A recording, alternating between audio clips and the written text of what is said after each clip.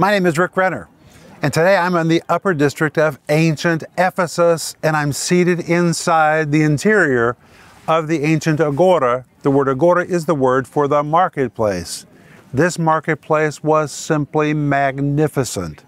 In fact, it was so marvelous, I'm seated on a piece of the cornice that ran around the interior of the marketplace. The detail on this cornice is just magnificent, and it's massive. How in the world did they support all the stone cornice that ran around the interior of this marketplace? And if you'd been allowed to peek into this marketplace 2,000 years ago, you would have seen rich, wealthy people walking in and out of the shops. And directly behind me are the columns of the ancient basilica, and behind the basilica is the Boletarion. Wow, Boletarion, what does that mean?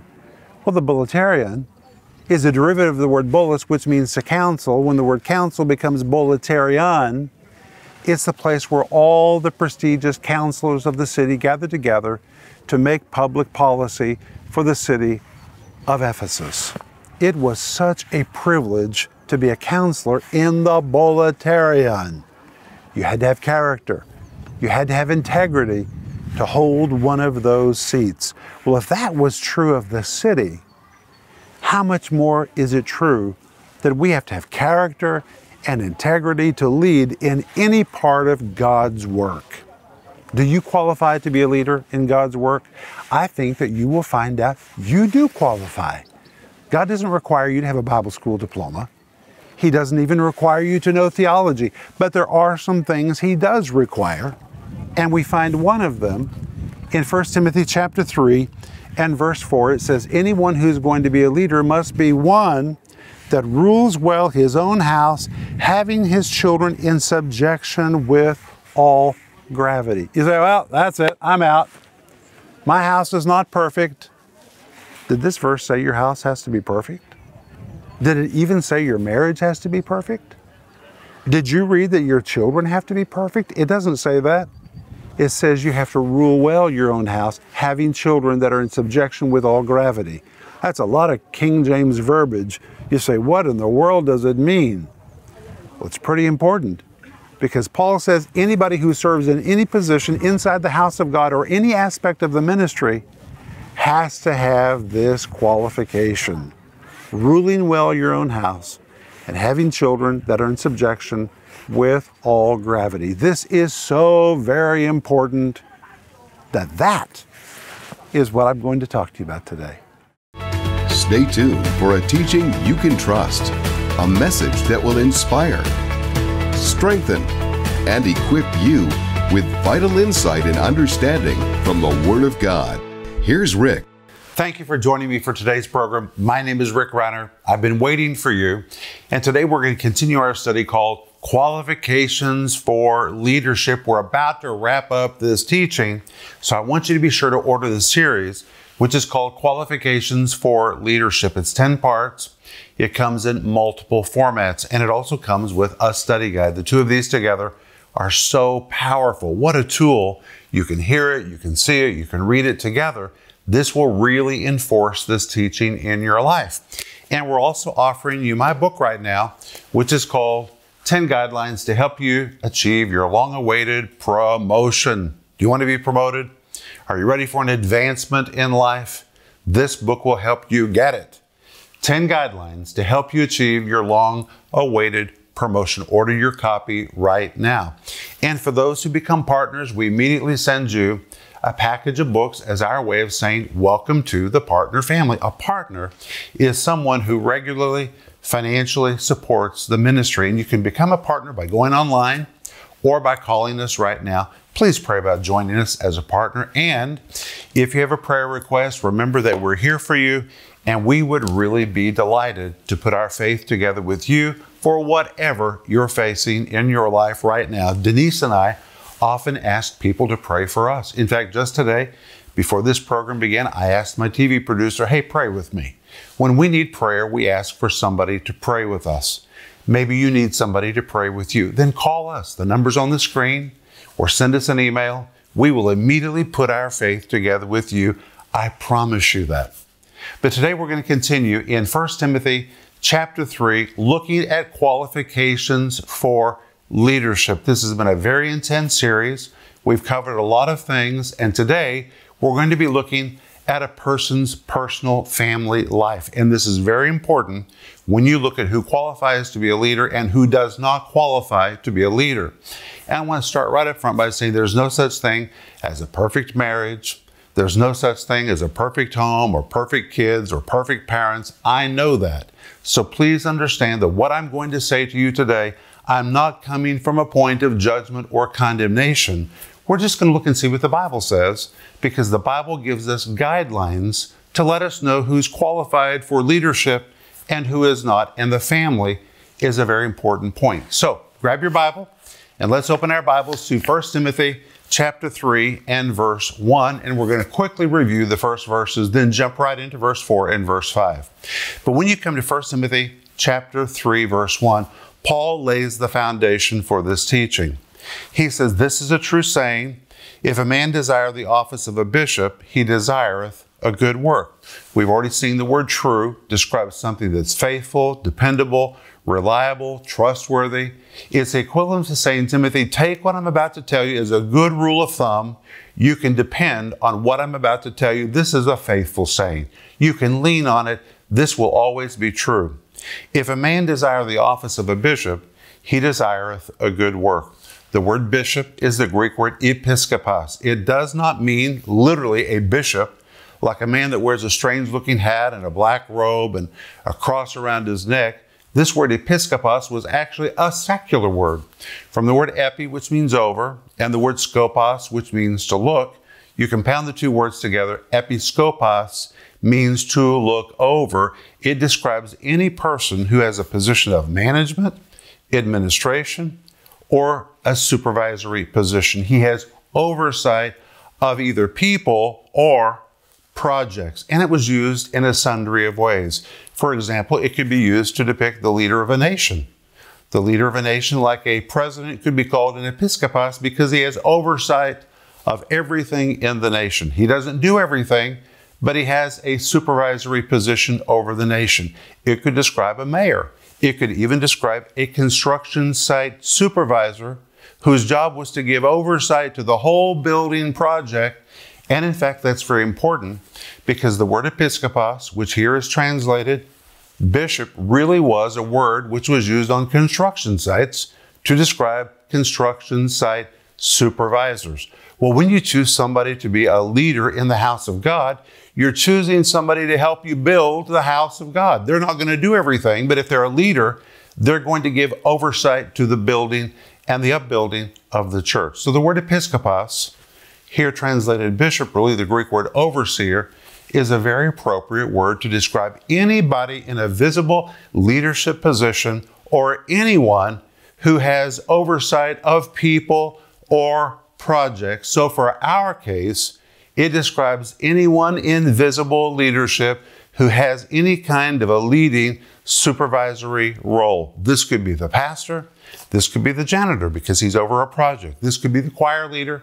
This could be somebody who works in the parking lot. It could be a Sunday school teacher, anyone who leads people or projects. And when you come to chapter 3 and verse 1, it says, if a man, but the Greek says tis, if anyone.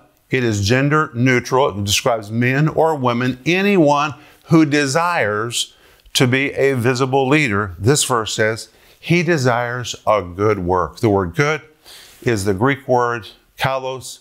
It describes something excellent or something noble. The Apostle Paul says, this is the right kind of ambition. When you want to be something for God and be something in God's house, that is noble. That is a good work. Wow. Then you go to verse 2, and beginning in verse 2, Paul begins to get very specific. And he says, a bishop then must be blameless, the husband of one wife, vigilant, sober, of good behavior, given to hospitality, apt to teach. Let's just cover these very quickly. He says a bishop or a visible leader then must be, the word must be, the Greek word dei. It means absolutely, categorically, no exception to this rule. He must be blameless. Blameless does not mean he's perfect. It just means there's no defect in his life so obvious that it would hinder other people from following him or this really describes a person who has a good reputation in the eyes of others. Secondly, it says the husband of a one wife. We've seen that in Greek, this really means a one-woman sort of guy. That's a literal translation. It describes an individual who is committed to his current marriage. In fact, in Greek, it is present tense. A man who is committed to his marriage. Then it says vigilant. This word vigilant means serious, sober, not silly all the time. Then it says sober. This particular word sober is a Greek word which means balance, not extreme, of good behavior. Of good behavior, the Greek word kosmios. It means one who has order in his life. So very important, because what you have in your personal life is what you're going to replicate in any department that you are put over. Psalm 133 teaches very clearly, what is on the head comes on the body. If you choose someone to be over something, what that person has in their life will flow from them into that department. If they have order in their life, they will produce order. If they have disorder, they will produce disorder. You cannot expect a disorderly person to produce something full of order. He can only give what he has. And so Paul says to Timothy, make sure when you choose leaders, they have order in their lives. Then he says, given to hospitality. I call this an open home mentality. And as I told you in previous programs, how a person makes their home available often tells you what is their limitations and how far they will go in serving the Lord. If they have a restriction and a limitation and their home is off limits, that's okay. That often is a signal that that person won't go as far as you hope they'll go. So Paul says, look at their life and see if they have an open home mentality. Are they given to hospitality? Then he says, apt to teach. This does not mean you have to be able to teach theology or teach like I teach. It just means you have to understand that life is communication. A leader has to understand he's communicating all the time, communicating in how he walks, how he talks, how he behaves, how he gives, how he worships. A person that you choose to be a leader has to have the understanding, I'm communicating all the time. And when you understand that, you live your life more responsibly. So Paul says he has to be a good communicator. Then when you come to verse 3, he says, not given to wine. The Greek word paroinos, it means one that is alongside of a bottle, or one that has a dependency upon alcohol or any kind of chemical addiction. Don't choose someone dealing with some kind of addiction. It's not that God is against that person, but how is that person going to minister freedom to others if he or she themselves are bound? Choose people that are free so they can minister freedom to others. Then he says, no striker. This word striker in the first century literally meant striker, slapper, one that slapped somebody else, one that struck somebody else. But it also carries the idea of someone who is temperamentally explosive, someone that is temperamentally unpredictable. Don't ever choose a person whose temperament is up and down, they're explosive, because it's hard to follow that kind of person. You really can't focus on your job because you're just focused on them and what they're going to be like when they show up today. That creates a bad work situation in any area of the ministry. So be sure you choose someone, Paul says, who is temperamentally balanced. Then he says, not covetous. If money is your goal, then this is the wrong business. You should not do anything in ministry for money. And Paul says, make sure you don't choose people who have money as their aim. And then finally, we come to verse 4, and this is what I'm trying to get to today. And in verse 4, Paul now adds, one that rules well his own house, having his children in subjection with all gravity. What does it mean when the Bible says one that rules well his own house? Well, this is very important. The home is the place really where leadership is formed. It's formed in the home. If you can't do it at home, then you can't do it at church. Basically, that is what Paul says. And this word ruleth really describes visible leadership. It is a Greek word, proistemi, and listen to what it means. It depicts one who stands before others in order to lead, guide, direct, or manage a situation. A leader who responsibly gives oversight and direction. Any type of leader at home, business, government, or church, it literally means, listen to this, to be put up front to protect and to serve as a shield for others. So Paul says before you put somebody in charge of a division of the church or the ministry, first look and see, how are they being a leader at home? Are they up front? Are they abdicating their leadership? Or have they really taken their position as a leader in their home? How are they managing their household situation? If they're not managing their personal life, if they're not giving attention to the family, then why would you think they're going to do it well somewhere else? If they're not doing it good at home, if they're not passing the test there, then don't give them a position in the church. But if they're up front at home, if they're visible as a leader in their home, protecting their home, managing their home, this is a good sign, because this really is where leadership is formed. In fact, he says, one that ruleth well his own house. The word well is the Greek word kalos. This word kalos means in a way that is viewed as good, in a way that is well perceived, or leading his home in a way that is appealing or attractive to others. When people see this individual, they say, wow, what a parent, what a leader. That person is doing such a good job at home. That gives them a testimony. That's where leadership is formed according to the Bible. And the Bible says, one that ruleth well his own house. Even the word house is very important, because immediately you probably think this has to do with his wife or husband and kids, but in fact it is a Greek word oikos, and the word oikos describes the physical house. So don't just look at the family, look at the physical house. A household, including the residents of the house, the management of the house, the physical state of the house, the bills connected to everything that happens in the house, everything about a person's residence and home life.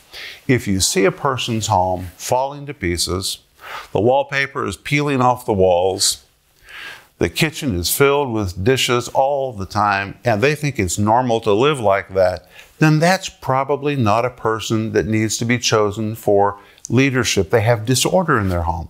They have a very low standard. And if you choose a person like that to lead something in the church, they're probably going to bring that standard into that level of leadership. They're going to produce something with a very low standard. So Paul now is not being condemning. He's just being real practical. Look at their house. How is their house? How is the physical state of their house? How is their apartment? Are they taking care of what they have? If they're not taking care of what they have, why do you think they're going to take care of what you have?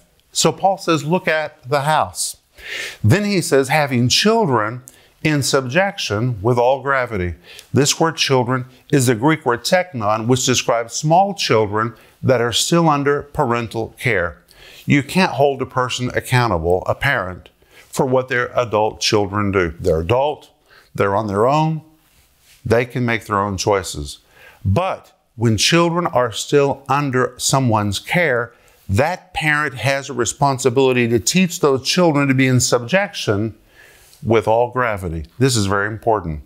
If honor and respect is not taught at home, it is an indication that there's a lack of understanding about submission to authority and honor for authority. I know in my own home, if my children had spoken disrespectfully to me or to Denise, they would have paid a price for that. Not because we demand respect, but because we want our children to understand submission to authority. Life really is about submission to authority. If you don't get that right, you're not going to do well in life. Authority figures will not want to work with you, but they want to work with anybody who understands submission to authority and those who have honor for authority. Authority figures like that.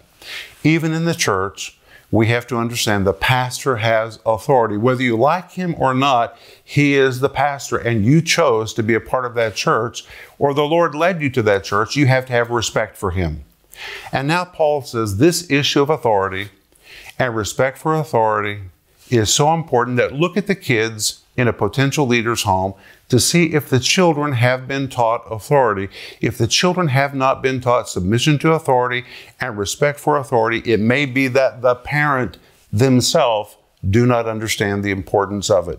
If the parent understood the importance of it, they would be imparting it to their children. So Paul said, look at the kids. And not only that, he said, are the kids in subjection with all gravity? What does the word gravity mean? The word gravity, very important word, the Greek word Semnotes. Here's what it means. One who carries himself with dignity and treats other people with courtesy and respect.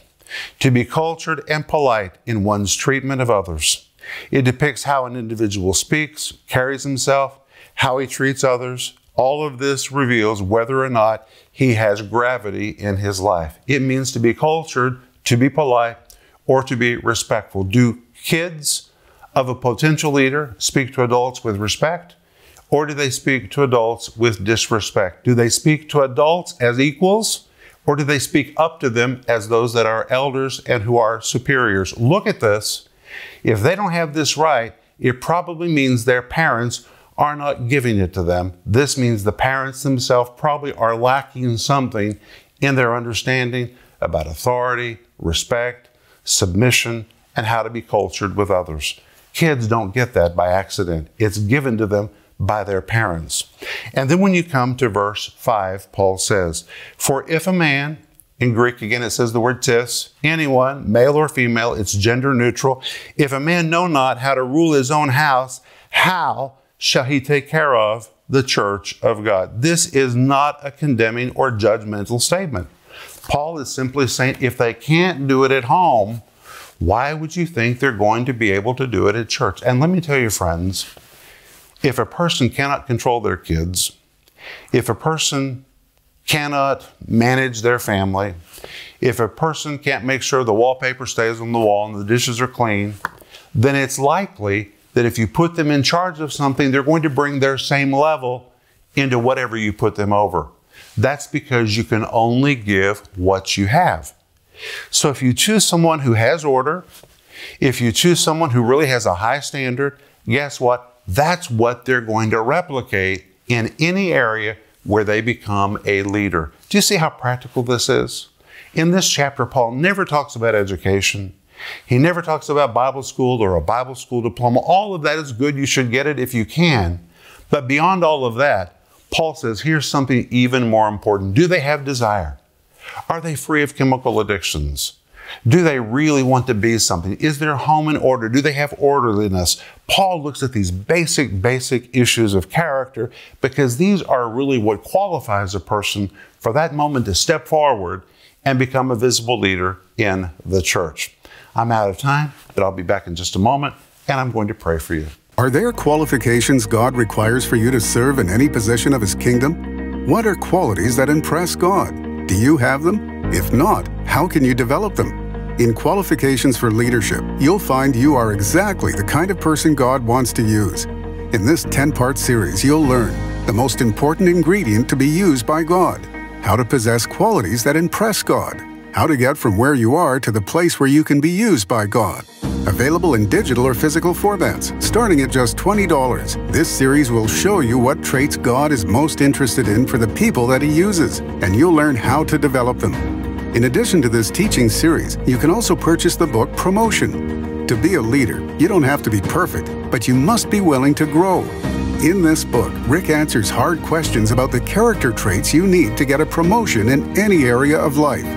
Each chapter reveals the keys you need for personal growth, as well as the non-negotiable traits that determine if you or someone else is ready to progress in rank, position, or influence.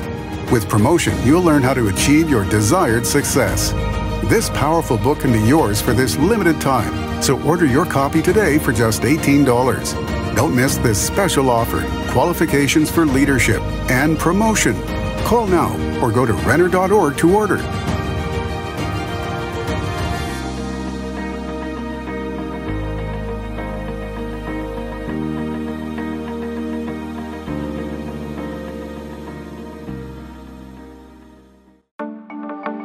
Hey, this is Rick Renner.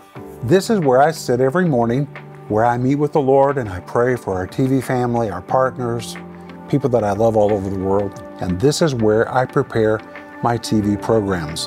And I have to tell you that preparing the program is the biggest part. Filming the program is the easy part.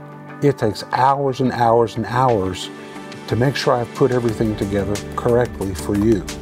And then from here, it goes to the TV suite where I sit down with my producer, and then he and I go over all the introductions that I have filmed in. So good to do these programs for the people who watch us all over the world. This is our studio. This really is where I live my life. And in this room, we prepare programs that ultimately go to multiple languages all over the face of the earth. They're primarily Russian and English.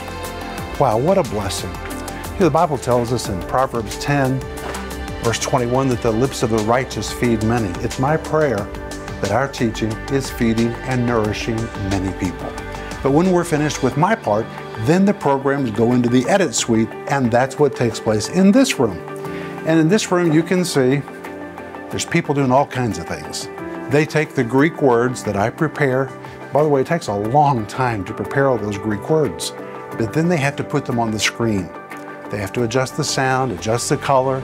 They edit the whole program together with the music, the advertisements, the prayer, everything.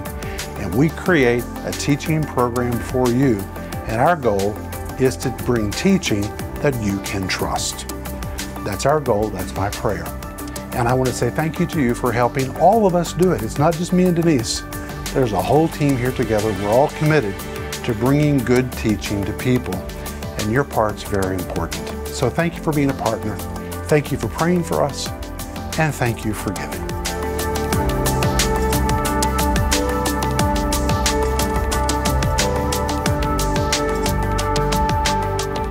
When we come back tomorrow, we're going to move into the next verse in 1 Timothy chapter 3, verse 6, where Paul says, "Not a novice, lest being lifted up with pride, he fall into the condemnation of the devil." Verse 7, "Moreover, he must have a good report of them which are without, lest he fall into reproach and into the snare of the devil." What in the world is a novice?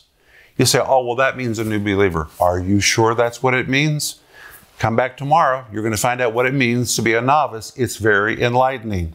Hey, but I'm offering you my series, which is called Qualifications for Leadership. It's 10 parts. It is such good teaching. It's just like a good dose of medicine to get you in shape and to help you think soberly. My friend, God wants to use you. You have the right inner makings to be a leader. This series will help you to realize that and to self-correct in any area where you need to self-correct so you can step forward and be a leader in God's house. And it comes with this wonderful study guide. We're also offering you my book, which is called Promotion. The full title, 10 Guidelines to Help You Achieve Your Long-Awaited Promotion. Please order your copy right now. This is a real hands-on, practical book that will help you. But I want to pray for you. Father, we all want our homes to be the best they can be. We want our physical houses to be in good shape. We want our kids to be in good shape and our marriages. And Lord, all of us can improve. Help us to improve, Lord. Help us to be an example that we would have a home and a home life that is attractive and appealing to others. We thank you for this in Jesus' name. Amen. Thanks for being with me today. I just love being with you. It's such a pleasure. Remember Ecclesiastes 8:4, where the word of a king is, there is power. I'll see you tomorrow.